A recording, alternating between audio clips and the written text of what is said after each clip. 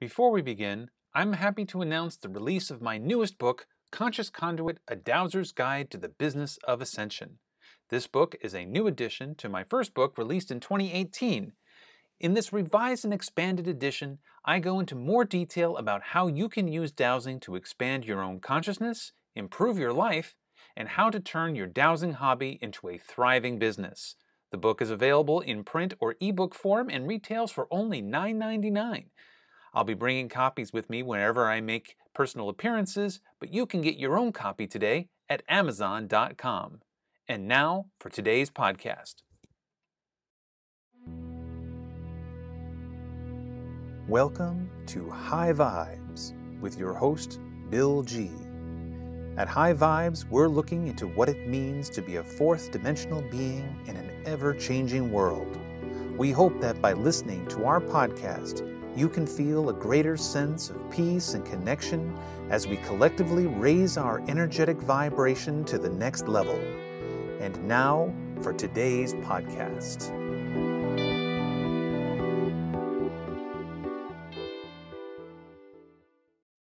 Hello and welcome to High Vibes. I'm Bill G and I'm here with Nina today. And on today's show, we're going to be discussing the time temple charts, which is a system of Akashic dowsing that Nina and I made together a couple of years ago, and I've been using it regularly with my clients, and I also teach it in workshops. And so there's a lot of people out there who know how to use the time temple charts as well as I do. So how it works is that we use the pendulum and this particular chart to find a coordinate in space-time. And that coordinate is telling you what it is, what you are going through in this moment. And then it also tells you what is on the periphery of your awareness and that things that you need to pay attention to. And so there's a combination of different things in the charts. We've got past life stuff in here. We've got archetypes in here. We've got Chinese cosmology. We got the law of one. So there's a lot of stuff that incorporates into the overall philosophy and interpretation of the charts, all designed to tell you where you are right now and where your high self is trying to guide you to where you're going next. So the time temple charts are always evolving. Every time we do more research or we run into any kind of limitation to the charts, we are constantly doing new research, new ideas come in, and we incorporate those into our charts. And then we tell you about it because it's very exciting for us to tell you about it. And we think that it will help you in your quest to expand your consciousness and have a better life. And that's what we're all about. So recently, clients of Bill's here have been coming in and they've been needing something more. And right after this started happening, we discovered biogeometry and biogeometry signatures. And where we discovered that was at the American Society of Dowsers National Convention. We got to talking to some people, in particular, Marty Lucas, and we were also talking with Aaron Singleton. And these are dowsers who are absolutely brilliant. Absolutely brilliant. These guys really understand biogeometry at a level that we're nowhere near yet. But what they told us turned us on to some additional research. Yeah, so we've been reading a few books by Ibrahim Karim, who works with biogeometry signatures. In fact, he harkens back to a team who worked in Egypt in the pyramids using the energies of radiesthesia. And radiesthesia is this ability to detect radiation from any number of things. It could be a person, a place, a ley line, a volcano. It doesn't really matter. But they can use a pendulum or a pendulum and a simple machine. And when you think about it, radiation is just a form of light. And the time temple charts utilize light in order to find those coordinates in space-time. And then we learn from them and we learn about ourselves in the process. Now, what we did is we took the visible light spectrum, which is what the basis of the charts have been up till now. Right, And, because your now is everything that you experience and see out in the world. However, there's more to that. and the what's more to that is the invisible light spectrum, that which we don't see. And so when you think about it, the visible light spectrum is what we see in our world and we can be aware of. And like even when you've got something in the periphery of your awareness, you can still see it. It's still within your vision. What we wanted to find out is how we can figure out what is unseen, but still within our awareness, because we have a higher awareness that goes into radionics and going into radiesthesia. That still exists within us because we are all energy and we have an energy field around us that can be tuned into these different things.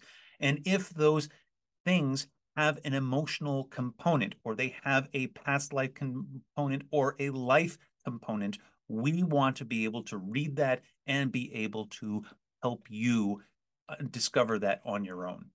And putting these different light signatures into our charts has really opened up a whole new world of precision. Absolutely. It's like when I started using the charts 2 years ago, when we were just using the visible light spectrum, I was blown away at how accurate they were. And now that we've incorporated the invisible light spectrum into it, it's like the charts are telling me this is what we were meant to do all along. Now, why didn't it show it to us before and why is it showing it to us now? It's because our now changed. And that's something we always have to keep in mind too, whenever we're doing this kind of work. Just because you are doing clearing work or you are doing a dowsing or Akashic dowsing and you're like, okay, I've got that licked, I've got it that figured out. That's great for that moment, for that now. There's going to be another now where you're going to need a deeper tool. You're going to constantly need to be going deeper and deeper because we have a lot of crap we need to clear out of our subconscious if we are to expand our consciousness to the next level. So if you think of the chart as a circle or a clock, because that'll give you a better idea of what we're talking about here, right at high noon is green, and at 9 o'clock is your red, and at 3 o'clock is violet. And so we're talking about the upper half here is your visible light spectrum. In your invisible light spectrum, 6 o'clock at the very bottom is your negative green, and then we have various other coordinates below that. And what do all the coordinates kind of mean here for us? Negative green itself is the exact opposite of where green is on the clock. And it where green is your now moment, negative green is the carrier of the now. And it's also the destructive and the creative force or the foundation of your now moment. In many of the power centers of the world, negative green can be found along with two other carrier energies. And put all together, those three energies are really very positive and very, very healing. You can heal in a very short amount of time and in a very dramatic way. However, negative green on its own can be extremely destructive and has actually been known to kill people. But we're not going to be killing No, anybody. no, there's none of that happening here. But we are using it to see where our now is being carried in Right. and And how it is being carried in. Is it being carried in by something less positive or, something yeah, negative or something something, or it could even be carried in with something very positive. But ultimately, we have to see this as kind of a double-edged sword whenever it comes up on the charts. It's something that is creative and destructive at the same time, kind of like Shiva the Destroyer, who is creative and destructive at the same time. we do live in very dualistic space. So to just have our visible light spectrum kind of didn't make some sense. Right. To have this other side that is unseen, kind of like the yin to the yang, is very interesting. So what do the different colors mean? Well, if we're going to concentrate, first of all, on the visible light spectrum, because that's something where we can all relate to. Your lemon through turquoise is your now moment, or that which you are mostly aware of. That's what you're looping all the time. If you look out into the world, you even look around the room that you're in right now. What is the dominant color palette? I bet you that your dominant color palette is probably lemon through turquoise. If you go out into nature, your dominant color palette is lemon through turquoise. You've got a yellow, you've got a like a lemon sun, you've got green plants, you've got Turquoise turquoise what ocean, yeah. turquoise ocean, turquoise water, the turquoise sky. If you go into the blue through violet, those vibrate at a slower rate. And these are things that are on the periphery of your awareness. They don't necessarily jump out at you. And because they vibrate at a slower rate, these are things that are generally fear related or karmic related Yeah, or they've been around for a really, really long time. They tend to be genetic or karmic in nature, and they kind of are like background noise. They're always there. right. But because you've been listening to them for so long, you don't really hear them anymore. Just like nose blindness to something that's in the room, a scent. And then you've got your reds through yellows, and red through yellow is also in the periphery of your awareness. But these are the things that are kind of jumping out at your for your attention. Like you go into a room that is mostly a lemon through turquoise color palette, and right in the middle of the room is a bright red vase. That thing is screaming for your attention. Yeah, these are your novel experiences and your things that you really do want to pay attention to. Because if you want to really get in there and change your life up, those are the things you want to be able to see. So now when we move into the invisible light spectrum, now we get into things that you don't see, but they are there nonetheless. So if the visible light spectrum is things that we can see, the invisible light spectrum is things we don't see. How do we know they are there? It's because, again, just like the visible light spectrum, they still vibrate at a certain level of radiation. And because we are energetic beings, we are aware of this. For instance, infrared. When infrared comes up in the reading, what we're looking at is a novel action that a person is doing in order to deal with their now moment. So we determine what is their now moment and how am I dealing with this? And so that would come up in the infrared.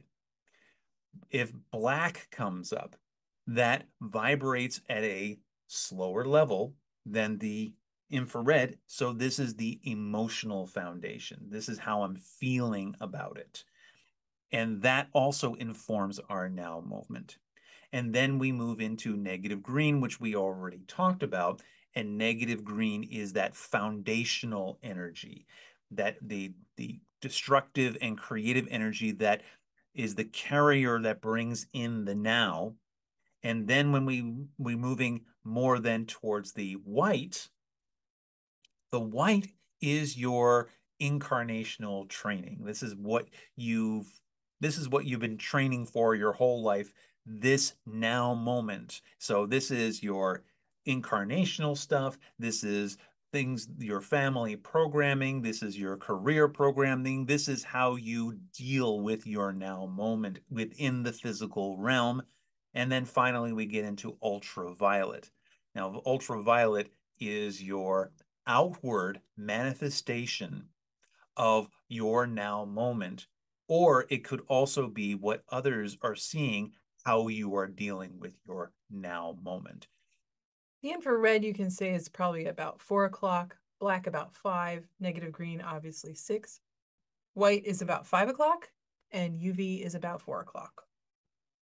So to get an idea of how this all works, we did a quick reading for Nina. And so, Nina, what was our specific focus on this?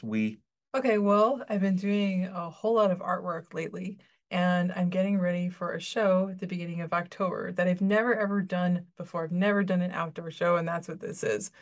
I'm really busy making a lot of stuff, and I'm very, very stressed out. Okay, so what we're trying to read here is what's the source of the stress and what can she do to alleviate some of that stress or at least put it into conscious context so that way we can get a better idea of what she needs to do moving forward. So what came up is it went to the white. So white is incarnational training. And this is what you trained to do, and that is helping you deal with this now moment. So what came up was the archetype of the healer, the soul family, the soul community of the student, the soul family of the in-law, and the highest form of forces of light. Now, forces of light is somebody who helps to frame reality. An in-law can be an actual physical in-law, but they could also be people whom you want to please, who are like family, but you give them a lot more power than you intend to. A student is someone whom you are trying to teach, or you are the student here.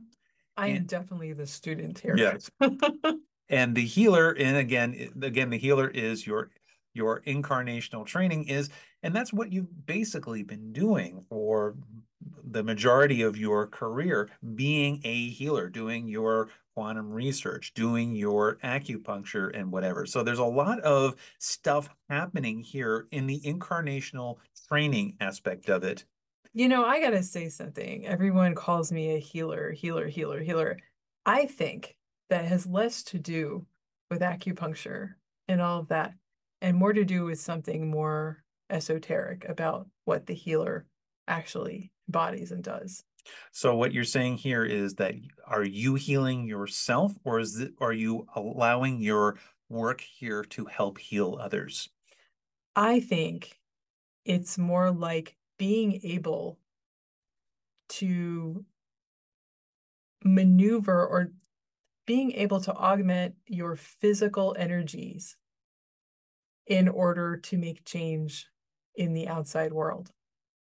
Very interesting. So let's take a look at what your now moment is. Your now moment is there's no high form or soul family, but there is a soul community of your ancestors and the dominant life pattern of the writer or the author. So again, are we talking about you writing the great American novel here, but you actually just got done doing a coloring book. So you are being the author here. Your artwork can be interpreted as writing. You are expressing yourself because that's what writers do. They express themselves. Writing one's path. Yeah, right. And that's exactly what I'm doing. I'm going well against my training and well against what, everybody really kind of expects of me and what people want me to do. And I'm doing something I really wanted to do my whole life. I'm writing my own future. That's good. So, all right. So, But it so looks like there's some ancestral stuff in there, which I don't like at all. well, that's something to clear. Mhm. That's something to cleanse. So, all right. So far, how does this make you feel? Understanding that moment. Pretty good. It looks like I'm doing what I want to do. Very good. And there may be some programming coming in that is what is causing the stress instead Exactly. of the work itself.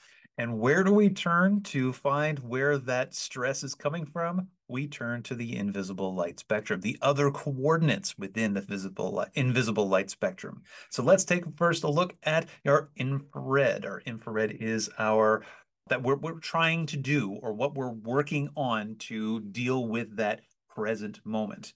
And it came up as religious leader. A religious leader is not necessarily somebody who follows a particular faith or some kind of dogmatic belief, but dogma does have something to do with it. And in this particular case, I believe it is focusing on what you are perceiving to be the quote unquote right way to do this. Mm-hmm. Yeah, there's a somewhat of a bit of control aspect here. Right, because you're a member of the Creative Powerhouse Society, which is a peer group of people who are fellow artists who have been there, done that, and they're teaching each other how to become successful in this. And you also have retailers telling you what they expect of you, and you're reading about how to be successful in this. So it's kind of like the novel now thing that you are trying is to try and learn the ropes, learn the rules of the game. That's absolutely true. And that can cause a great deal of stress. Especially since I haven't done an outdoor show before. Right. And we're not just talking about the outdoor show. You're also listed on fair. You're selling Yeah. wholesale and you're selling retail. It's an enormous amount of stress. And there's a right way to do it and there's a wrong way to do it. And the last thing in the world you want to do is do it wrong because it costs a lot of money and then you have a lot of wasted time and don't want to waste time anymore. You're over 50 years old, damn it. It's time for you to get it done and get it done right. But again, when you don't know the rules of the game, you got to learn the rules of the game, and that is a source of stress And I've here. been working really hard to get as much right the first time as possible so that I don't have a lot of missteps. So now we're moving on to black. Black is the emotional foundation of the stress that is happening here, and it is the military leader. Now, again, we're I'm not being too controlling. you are being too controlling. You are marshaling your resources. You are gathering your armies in order to conquer the enemy. And what is the enemy? The enemy is the unknown. Mm. The enemy is will people buy this? And so you are doing everything in your power to bring stuff together, to have the best looking and most successful booth, website, everything as possible. And it is again a source of stress because here you are trying to do it right. You've got this religious leader thing saying, I want to do it right. I want to learn the rules. And once I learn the rules, you're putting a great deal of your emotional agency into getting it right. And that's why it's ending up in the black. So let's look at your negative green. Your negative green is the physical scientist. The physical scientist is a person who is interested in physics, obviously, but also the nature of energy. And isn't this interesting? How your stress, the foundation of your stress or the carrier of your stress is the work that you have done with the time temple charts. It is the work that you're doing with biogeometry and all of this. You are using physics to create the life that you want. You are working to manipulate the energies, to manipulate the Hmm. radiation or whatever you want to call it in order to get it right. Learn the rules, marshal your resources, and that includes on the metaphysical as well as the physical level. Lastly, we're going to hit the ultraviolet. The ultraviolet is how you are the outward manifestation or what other people see you doing. And here we have the mathematician. And so others are seeing you working really hard at getting all of this right. But Putting all those pieces into place. You know, every night I've had dreams of me putting pieces into the right places. aha, interesting. And I've been trying to figure out what that meant, and here it is.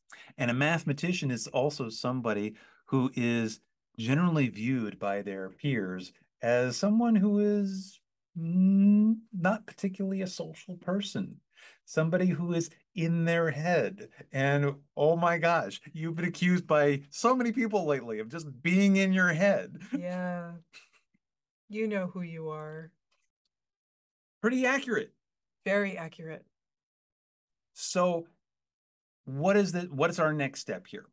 Our next step here is, first of all, we have awareness of what is happening. Now we can put this into purification. We can say, all right, we want to be a successful artist, or maybe not. No, you know what? My original goal for doing all this was just to do something I loved and Right. just to do it in a joyful way. I was trying to bring as much joy and happiness into my life as I possibly could. I wanted to take every little bit out that I possibly could that I didn't enjoy or that, just wasn't very fulfilling and replace it with all this like love and meaning.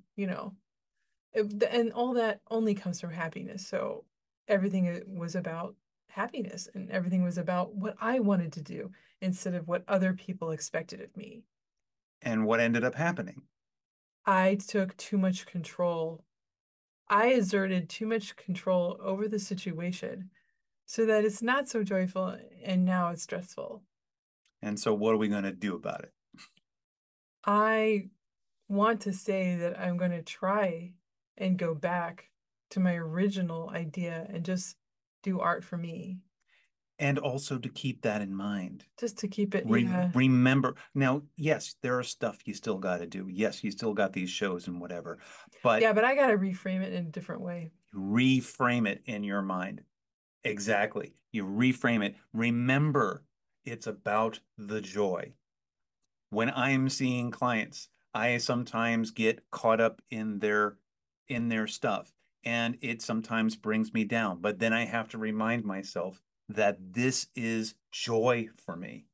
This is not stress. I love talking to people. I love elevating myself. And so I have to remind myself whenever any of you out there are working on something that is joyful, it can easily, it morphs into something that you never intended to. Yeah, And because then, you're so invested in it. right. You really wanted to work out the way you needed to work out. And we were always taught that, you put in the hard work and it comes out.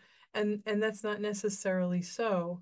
But I think a lot of us have taken all that to heart in our own programming and it becomes part of us. So I think what I need to reframe is that it doesn't have to be so hard in order to work out. And if this is an experience that you want to have, That's cool, Bill.